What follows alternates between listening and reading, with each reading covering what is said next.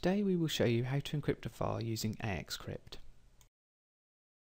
To begin, you will need to download and install AxCrypt onto your Windows computer. Here I have a dataset which I wish to encrypt. With AxCrypt installed, when I right-click on the file with the mouse, the AxCrypt option is available. From here we simply select Encrypt. We then need to select a passphrase. Try to make the passphrase complex and not too simple.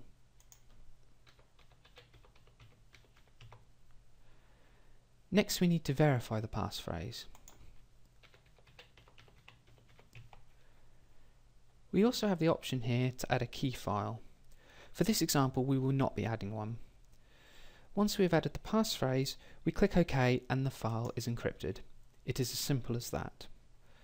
When we wish to open the file, we are prompted for the passphrase. Once we enter this, the file will open as normal. This concludes our simple video tutorial on encrypting files using AxCrypt. Thank you for watching.